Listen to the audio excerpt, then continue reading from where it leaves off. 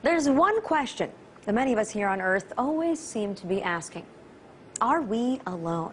And I'm not talking about being single. I'm talking about in the universe.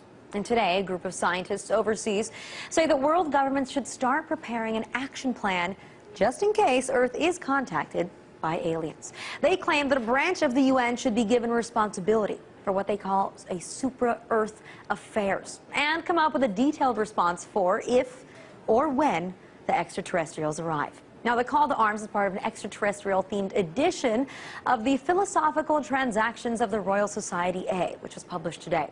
Scientists say that they examined all aspects of the search for alien life, from astronomy, biology, to the political and religious fallout that would result from alien contact.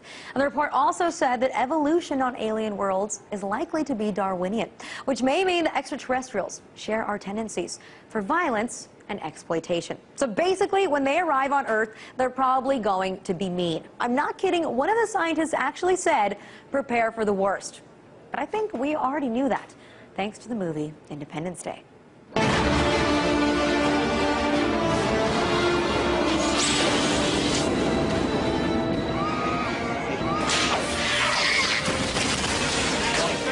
That's what I call a close encounter. Gotta love that movie.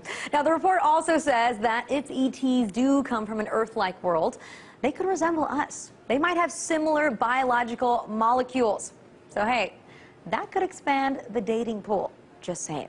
But on the chance that there are aliens out there, which I totally believe there are, I'm gonna be with the scientists on this one and say, let's get prepared.